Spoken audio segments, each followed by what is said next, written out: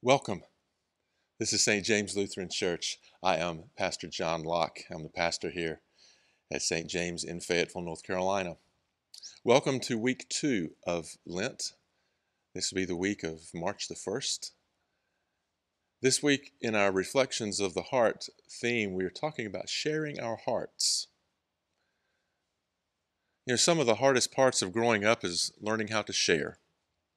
We spend countless efforts telling our children when they're 2, 3, 4, when they're 11, 12, 13, or 22, 23, 24, or constantly telling and reminding us that we are supposed to share things with one another. But I know and remember from my own children and my grandchildren how trying to get them to understand at a very early age that it is okay to share that favorite toy or that favorite book or the thing that you're playing with somebody else can be a good thing. It may be a hard thing, but it's so very difficult for us to learn to share. That carries over from things to our own emotional hearts too, doesn't it? When we begin to start having close relationships with other people, particularly outside of our family, as we grow up and we find someone that we want to share our time and life with, and we explore relationships, we take on a risk when we do that. Early on, when we're first encountering these relationships in our growing up, we may not think about the risk until it's already happened. We do have to take a risk in order to love and be loved. We take on the risk of being hurt, being rejected, having our hearts broken. Sometimes it results in those things, and a broken heart in a relationship can almost be unbearable. It can take a long time to heal from a broken and wounded heart. It's happened to me. It's happened to most all of you that are watching. It's happened to our children. We can't always stop it from happening, can we? It's part of the process of growing up, I think, and maturing, becoming a wiser person.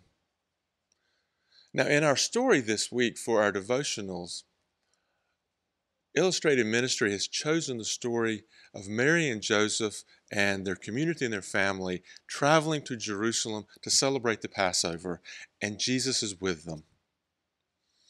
And in the midst of that story, what we see is the experience, particularly of Mary, of understanding that she has to now share Jesus, her child, with the rest of the world, with all of creation.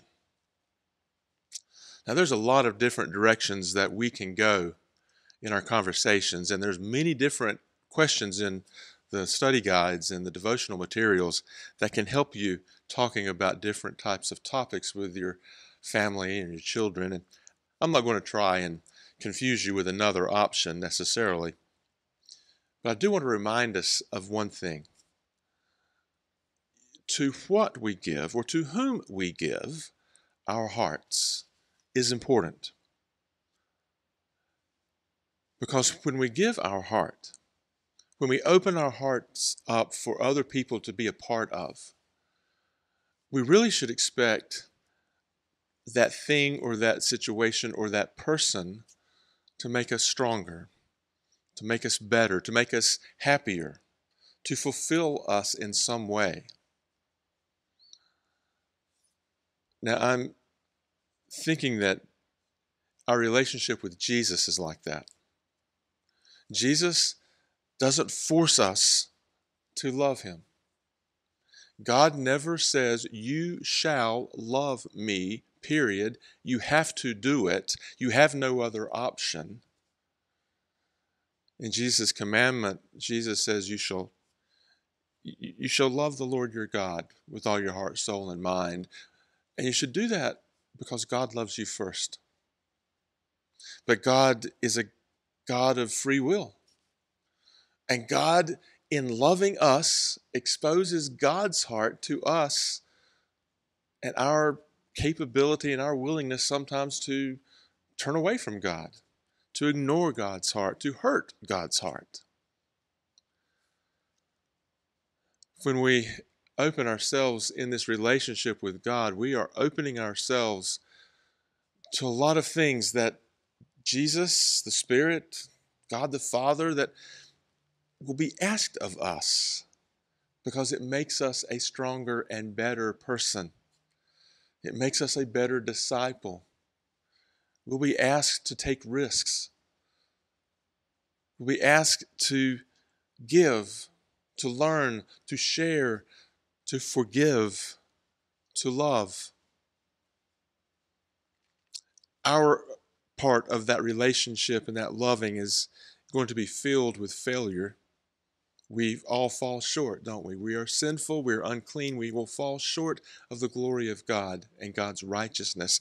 But on God's side, from God's side of the relationship, God's heart is one where love is unconditional, where grace abounds, where God's promise to us is to always be present.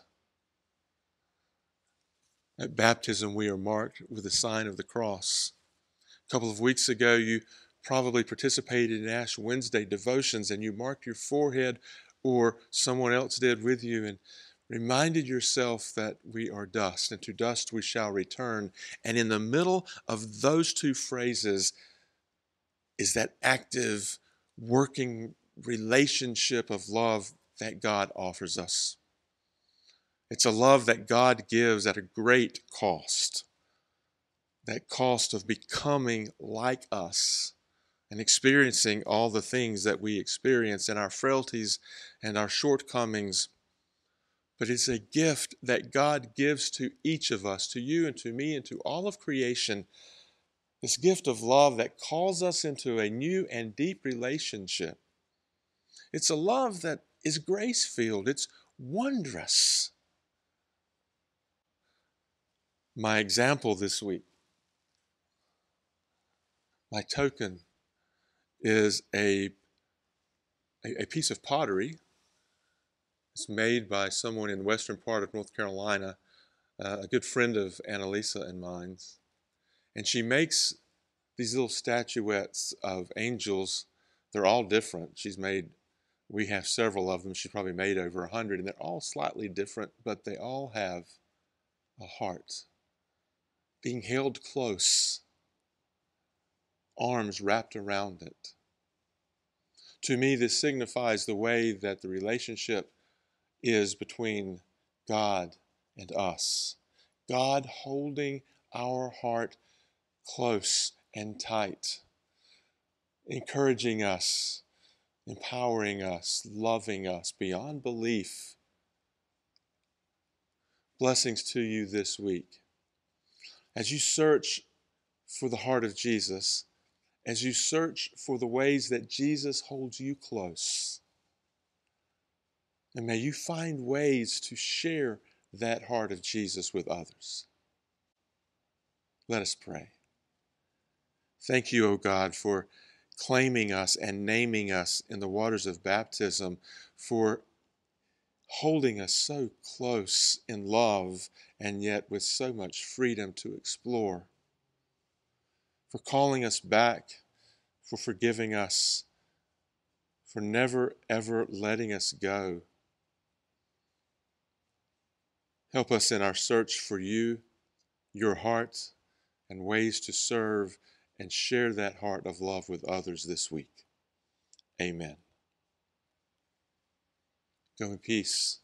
Serve the Lord. God bless you.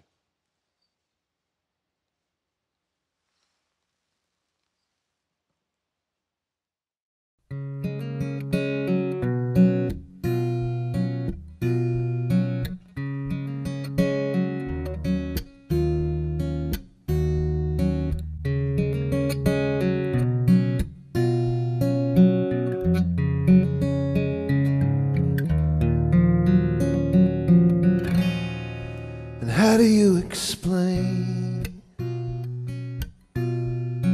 or how do you describe a love that goes from east to west and runs as deep as it is wide. And you know all our hopes, Lord, you know all our fears, and words cannot express the love we feel, but we long for you to hear. So listen to our hearts, and hear our spirits sing a song of praise that flows from those you have redeemed.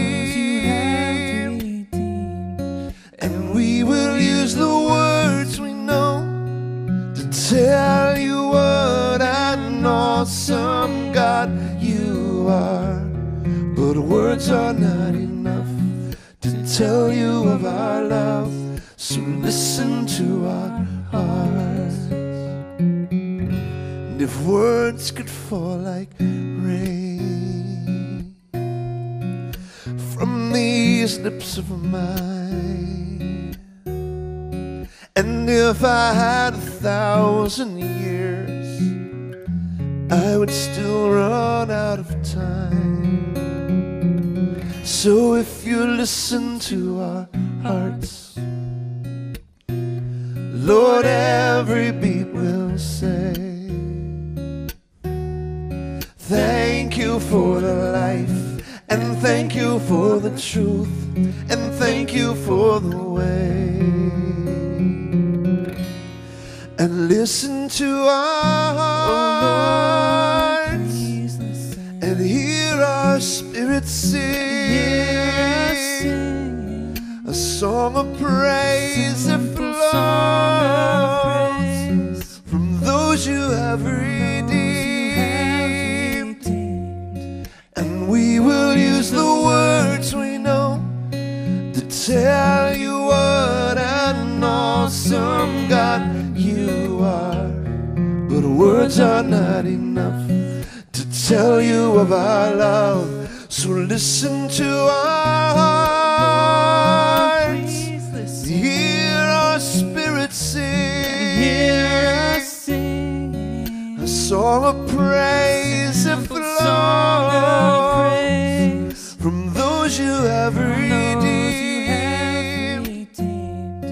And we will use the words we know to tell you what an awesome God you are. But words are not enough to tell you of our love. So listen to our hearts. And words are not enough to tell you of our love. So listen to